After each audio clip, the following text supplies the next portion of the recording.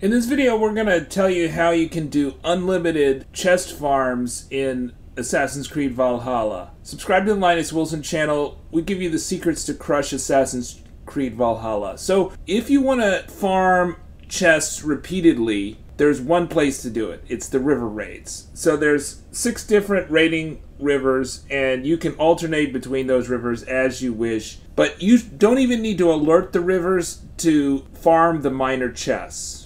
If you're not into getting more foreign supplies, say you've like maxed out your Jomsviking hut or something like that, but you need a lot of iron and leather, and you could also use some major runes, then farming chests in the river raids is a great way to go. You know, is it faster than, farming leather, iron separately in the game? It's probably about the same, but you also get those runes and you also get a lot of silver doing it. So on balance, I think it's a decent way to go if you want to get the materials you need for upgrading armor and weapons. So what is the best way to do this? I would say don't alert the river, only go to settlement locations, don't bother with main bases, and those settlements are so small, they've got like 3 guards. Don't call your Jomsvikings because that'll alert the river, and only go for the minor chests, not the major chests. The major chests and settlements are actually just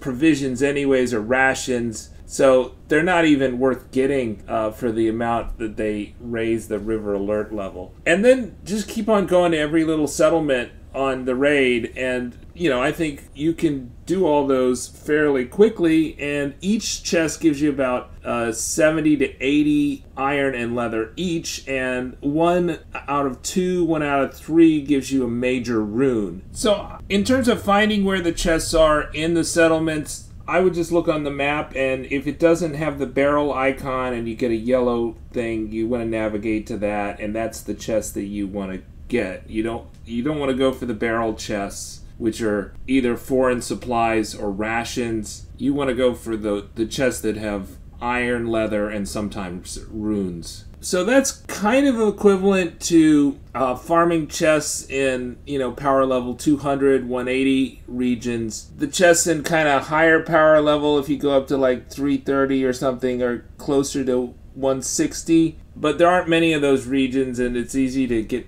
rid of all those chests. So alternative iron farms, there's this peninsula within England that you just go down the peninsula. I was getting 300 iron doing it, and it took me about 10 minutes. But you're just getting iron there, and you're also not getting any runes, and you're not getting any silver. There's also these boars in southeastern England, across from the Isle of Wight, in the woods there by this tree with all these like Roman artifacts on it. And there's a ton of those boars. There's like a dozen or more of them, and I think you can get something like 400, 500 leather farming those boars. And for those farmings, as opposed to the river raids, because you have 6 rivers, you can just keep on alternating. That you have to do a few fast travels. People said the save and reload did not work for me for the save and reload, but if you go away for a while, it should respawn, and you can do that run, whether with the boars or with the